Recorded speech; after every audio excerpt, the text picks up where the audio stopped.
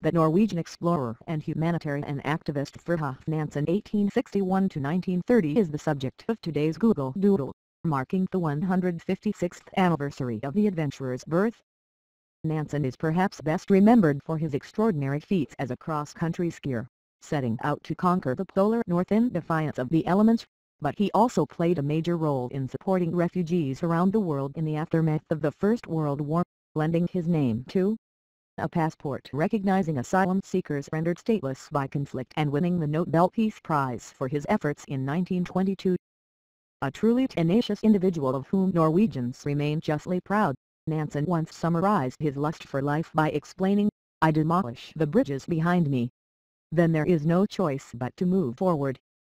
Fridtjof Nansen was born in Storfjord near Oslo, the son of Baldur Nansen, a lawyer known for his strong sense of duty.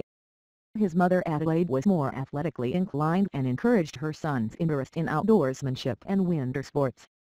Both parents would have an enormous influence on Fridtjof's career.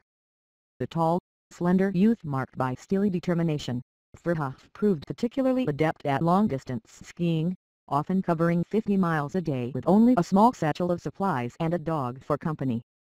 These endurance tricks inspired the young man's love of the natural world and fed his longing for adventure. He was also an exceptional student and entered the University of Oslo in 1881, capitalizing on his knack for sciences and drawing to study zoology. A year into his academic life, Fridtjof took part in a research expedition to the east coast of Greenland aboard the sealing ship Viking, observing the seals and bears of the Arctic tundra and finding himself bewitched by the sublime seascape of white skies and mountainous ice. Nansen published the first of his several books soon after, recounting this spectacular journey. Taking on the post of zoological curator at the Bergen Museum, Nansen spent the next 6 years carrying out scientific research into the central nervous system of lower vertebrates, winning a doctorate and taking time out to crisscross the snowbound plains on his trusty skis. Returning to Greenland in October 1888, Nansen's next feat was to realize a long-cherished ambition to traverse the barren waste's unexplored interior. His team of 6 survived temperatures of 45°C and severe deprivation over the course of their 2-month expedition, which yielded a wealth of data about the uninhabitable expanse.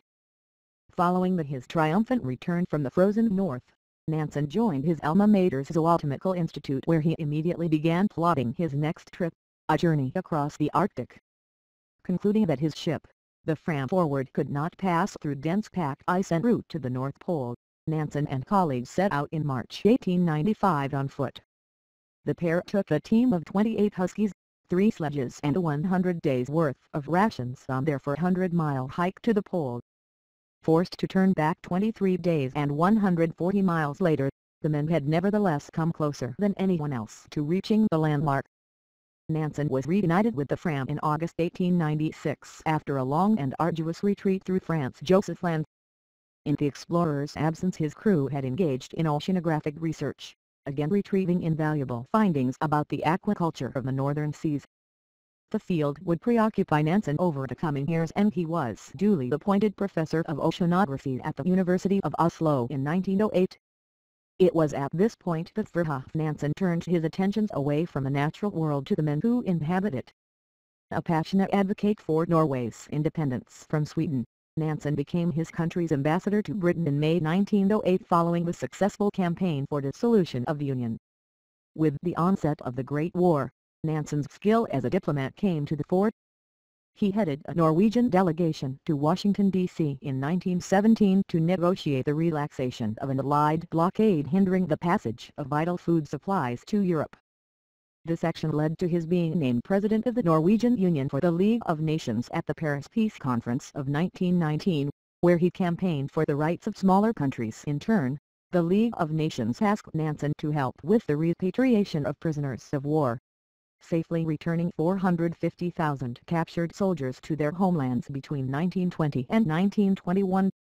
It was as administrator for the High Commission of Refugees that he conceived the Nansen Passport, giving migrants from untroubled nations like Russia, Turkey, Armenia and Syria recognition with 52 foreign governments. Nansen's other contributions to international humanitarian causes included directing Red Cross aid towards those devastated by famine in post-revolutionary Russia, The scale of this undertaking was vast but difficult to pin down, with Nansen's planning credited with saving the lives of as many as 22 million people.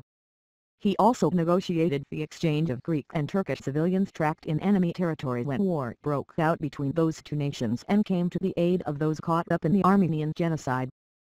Truly a remarkable individual, Fridtjof Nansen was a Renaissance man whose bravery and compassion stand as a timely example to the international community today, when the plight of refugees from Syria and Burma continue to make headlines around the world.